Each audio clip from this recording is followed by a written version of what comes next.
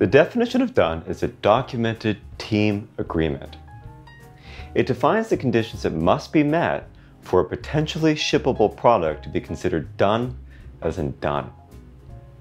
It's how we know that we did the thing right, meaning we built in the correct level of quality into the product.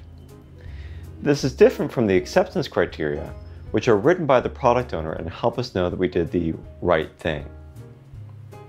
Creating and following the definition of done diligently can easily double the speed of an agile team. Lean practitioners will tell you that in the long run, quality is free. Because if you don't build a quality product in the short run, you will pay for it in the long run due to increased technical debt, the slow pace of manual testing, and production bugs.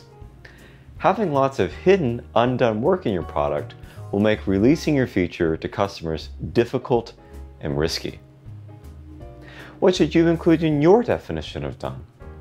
At a minimum, you will want your work to be code complete, unit, integration, and performance tested, just enough documentation, no new bugs or technical debt, and accepted by the product owner as meeting the acceptance criteria. I suggest spending an hour as a team to review sample definitions of done and craft your own. Then, review your definition of done periodically, such as at retrospectives. At the beginning, your definition of done may have just a few items. As your team and automation matures, you can expand your definition of done to reflect a higher standard of quality.